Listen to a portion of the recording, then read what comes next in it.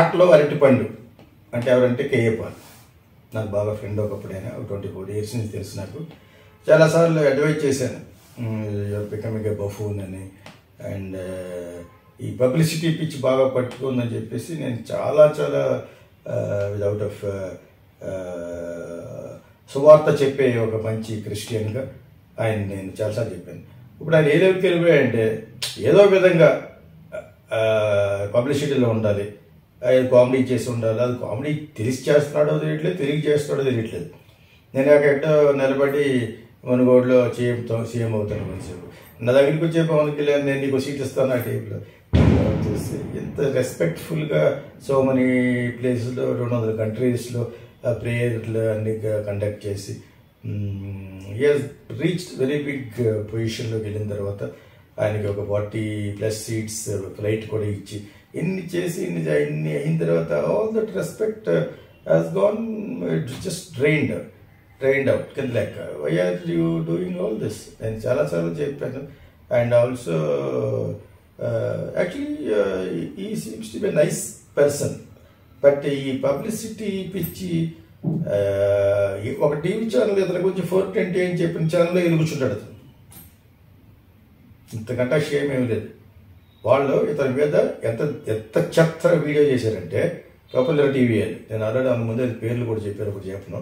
So వాళ్ళ దగ్గరికి వెళ్ళి వాళ్ళ కూర్చుంటాడు. ఎవడు రమ్మంటే వాళ్ళ దగ్గరికి రాకపోతే వాళ్ళు పిల్లకపోతే ఇతర వెళ్ళి కూర్చుంటాడు. వాళ్ళు కూడా కొంచెంసేపు రేటింగ్ పెరుగుతూ ఉంటుంది కామెడీ కాబట్టి. బికాజ్ ఈ స్కోల్డింగ్ ఎవరెవరిని ఎప్పుడెప్పుడు స్కోల్ చేస్తారో తెలియదు. అండ్ ఆల్సో ఈ విల్ సీ అవసరం అయితే రిషిషన్కి నేనే ఐడియా ఇచ్చాను.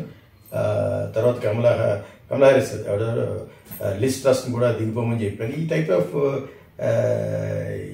వాగుడు బాగా ఎక్కువైపోయింది. బికాజ్ ఇప్పుడు నేను ఈ విధమైన మాట్లాడతానంటే just become verse then a joker. At least joker will have a ideology to make others to love. This is not, is making others to get irritated. Why is doing this? ఇతను ఎవరంటే ఇలాగ ఉన్నాడా అంటే అతను ఎవడా పక్క కూర్చోడు.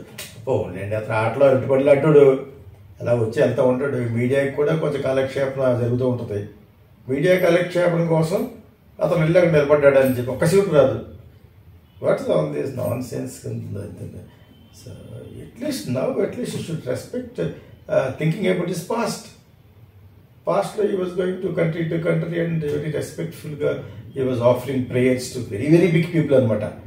అందరికీ ప్రేయర్ చేసి పెద్ద అది మటుకు నాకు తెలుసు. ఒకప్పుడు use to have an office, చిన్న సెల్ లాగా ఆ TV5 రాయుడు గారి ఆఫీస్లో ఉండేది. అప్పటి నుంచి తెలుసు నాకు, సో మెనీ ఇయర్స్ బ్యాక్. అంతకంటే ముందు తెలుసు, during the time of time movie కానీ తెలుసు. వి ఆల్ వెంట మెట్ అక్కడ మెడ్రాస్లో ఉన్న దినకరన్ గారిని, పాల్ దినకర్ గారిని వీళ్ళందరూ కలిసినప్పటి నుంచి నాకు ఐ నో హిమ్. వీళ్ళిద్దరు ఇతను వీళ్ళ brother mister David was very friendly అనమాట నాతో. సో మంచిగా ఉంటూ వాళ్ళు వెళ్తున్నది suddenly is transform to be A clown. What is this? Clown కాకపోతే ఏంటిది? So not correct. At least be respectful and for your stature what you had before. అంతకు ముందున్న religious flavour అంతా పోయి వేరే చెత్త image సంపాదించుకోవటం it's not correct. I'm very sorry, Mr. Paul. And hi everybody. Welcome to the Youth Panorama. Welcome to Kichurallu.